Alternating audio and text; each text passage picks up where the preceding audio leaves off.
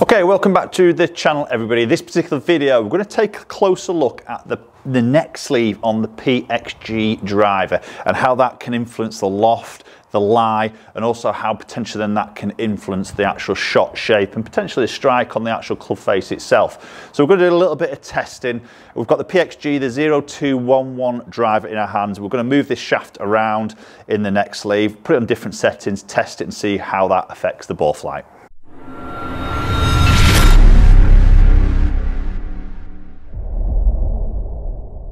Okay, so the neck sleeve, and obviously a lot of brands offer this offering of changing neck sleeve around, but they'll sometimes all just work in in different ways. Some do more adjustability, some will change face angle more than others, some will change line more than others, up or down. So there's a lot of different ways each of the brands actually do this.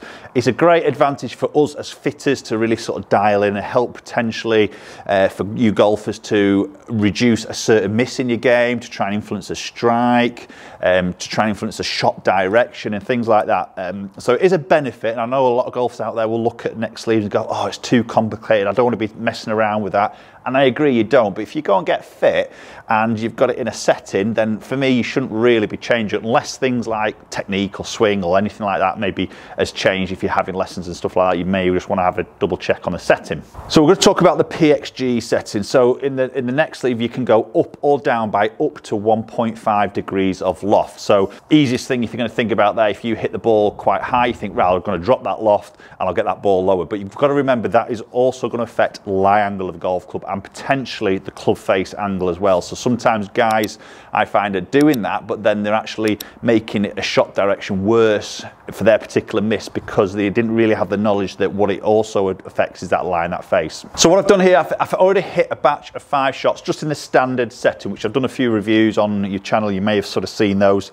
So 9-degree head set as standard. He's going to set that club at 9 degrees and fairly square on that club face. What I'm going to do now is I'm going to lower that by 1.5 degrees. So I'm going to obviously take the neck sleeve out, rotate it around and line up the 1.5, which is in PXG indicate that as actually 1.5 lower, but also with like a big minus symbol on the actual neck sleeve itself, and line that up with that little circle that's on the back of the neck, which is in line with the 9 degree on the head. So I've dropped the loft by 1.5. So this is obviously down to now 7.5 degrees of loft. So as it's dropped the loft by 1.5 degrees, it's also reduced the lie by 1.5 degrees. So it's now 1.5 degrees more flatter than what it was in that standard positioning. So as I now reposition that down by the golf ball, its playing position, it has, to me, visually just slightly opened the club face. So typically that's what you'll find is when you reduce loft, you're going to slightly open that club face. I can definitely see that, but we've also got now a slightly flatter lie. So potentially this is going to create more of a, for me, a little bit more of a right shot. So maybe somebody who's suffering with maybe a left miss in the game, you know, flattening that lie, slightly opening the face, as you can appreciate, we'll try and take that left side of the golf course out. That's a good strike. Yeah, and that is just moving up that right hand side. Noticeable that. That was a good strike, felt very solid. Just got that little bit of left to right shaping on here. So as I said, that slightly open face is probably going to encourage that a little bit more. Many of you maybe see my review videos, just hitting a little bit of a left to right shape at the moment with the drive, which I quite like. So this is probably at the moment a setting that I don't really need because it's going to open face more. Flatten the lie is going to obviously try and create that more of that right start line. That's a good strike. A little bit higher in the face. That's popped up a tiny bit higher. Again, just got a little bit of left to right shaping on that. Not a great deal, to be honest. So there is also a setting in between here. So I've gone from that 9 degree right the way down to that furthest lowest setting at minus 1.5. So there is a small minus symbol in between those, which is only going to reduce by 1 degree. So that would take it to an 8 degree. And then that would affect the lie to make it flatter by only half a degree as opposed to 1.5 that I've got it in. So there is a setting in between. Obviously, I'm not going to be testing every single setting on this driver because that's a lot of golf shots. Okay, that's quite a straight shot there. A little bit of left to right shaping on it, but it's quite neutral, to be honest. Again, good strike. Okay, so what I'm going to do now, I'm just going to flip that in the opposite way. So I'm going to add the full 1.5 to the 9 degrees, so obviously making that into a 10.5. So just as I'm changing that, you'll see just on the screen there with the yellow, which is the lower option, flatter lie, you can see that's just starting to favour a little bit more of that slight up the right-hand side bias on those shots. Right, so we've done the opposite now. We've added 1.5 degrees of loft, so this is now going to play at 10.5 degrees.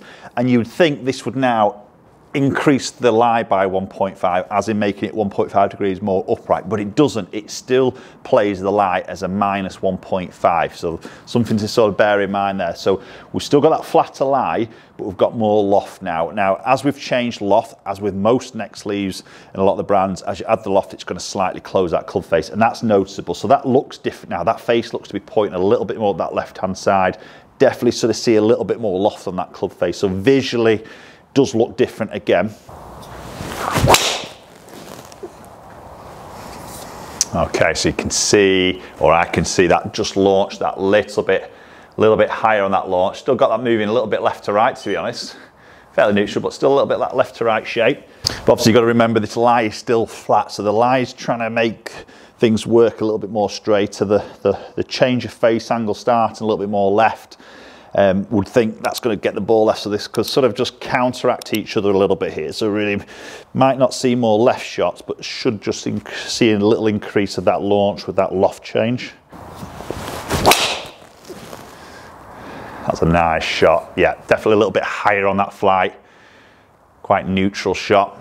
Again, it's a very visual change for me. Again, this is me personally. Everybody's a little bit different. Some golfers won't notice that change unless you point it out to them, or they know that things are going to change. But that, to me, is very noticeable. I'm not keen on that face pointing left as a player myself, so that it's a setting that I wouldn't really like to see. I like to see it very square. Yes, that's a little bit of a Healy strike, so that's got that little bit of cut through the strike. Just dropping off that little bit of distance there. Okay, so maybe see there, that's fairly neutral for me in that particular setting. Say the lie is still flat, the loft is up in it and just sort of slightly close it. We'll look at the numbers in terms of launch and everything like that a little bit later. So we've also then got on the next setting is more flatter lie options. Okay, so how PXG is working, he's got the standard setting there, and then everything as you move away from that standard setting is always going to flatten the lie. Now if we flip this neck sleeve all the way around, which actually then all it says is just the PXG logo on the back, so it doesn't say what happens to the loft, it doesn't say what happens to the lie, and this is where I think it's sometimes quite confusing for golfers out there when you're doing this yourself, unless obviously you're getting with a fitter who knows what's happening as you change this lie and this loft around. You're not sure exactly what you're going to be doing to this driver. So I flipped this into the basically full 180, got PXG logo at the back lined up. So this now plays at 9 degrees, so I've not changed the loft, but what it's done is now 3 degrees flat. Okay, so every setting is always going to reduce the lie. There's no setting apart from the stand. The stand is basically the most upright lie angle. So I would sort of say this driver is really trying to be more of an anti-left sort of driver. So maybe what I'm saying there, if you've got a strong left to right as a right-handed golfer, a strong left to right fade or a slice in there, it might be a little bit tricky on the PXG to try and stop that. What I would be probably saying to you there is make sure you're choosing your loft correctly, because if you get a loft and then you start moving that around, you're always going to go flat on that. It's always going to try and open up more of that right miss. So this is 9 degree but 3 degrees flat. So again, I'd be expecting this to be a little bit more right bias for me, as I just sort of bullet one very, very neutral down that sort of target line. Little bit of left to right shape, but minimal. Very straight golf shot. You'd take that one all day long. So again, going back to the visuals, as I say, I haven't changed the loft. I'm just changing the lie, which has gone flatter, which I can see that a little bit of that lie. So face angle to me sits great. Again, it's back in that neutral or that square sitting because I'm playing it as it is. 9 degree head at 9 degree. Just slight heel strike, just gets that ball started a little bit on that left and just has that little bit of that cut back. There's the one that just starts a little bit of that right hand side. That's the one that just worries me a little bit, obviously for me personally, with that Slight flat lie, just get that ball starting a bit too far right with my current shape at the moment. Okay, so there's some ideas around how neck sleeve works. There's obviously some settings in there that is not everybody's going to know about. You know, you visually see the 1.5 minus the plus 1.5 and the standard on the neck sleeve, but then what does that do to the line? We've sort of explained there.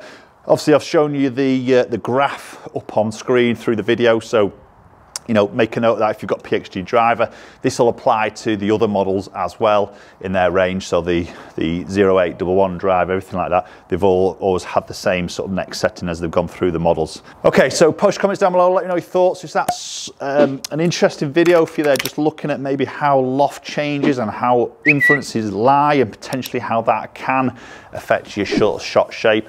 Some subtle little changes there for me, clearly. And this is, I always tend to play my drivers fairly sort of neutral. You can see the white colour in there was the most accurate for me, and a little bit longer as well, which was just a standard 9 degree. I don't change around face angle, try and keep the lie as pretty standard as it is without going sort of too flat, too upright. I don't really want to sort of influence that, so I tend to play things quite neutral. Okay, so like I say, post comments down below. Have you got a setting in your particular driver, whether it's PXG or something else? Love to hear your thoughts, or love to hear your reason as to why you've gone into that. Was that through a fitting session, and as to why or what shape you're trying to influence? It'd be great to sort of hear your feedback as well. Appreciate you watching the video as always, and hopefully we'll catch you all very soon.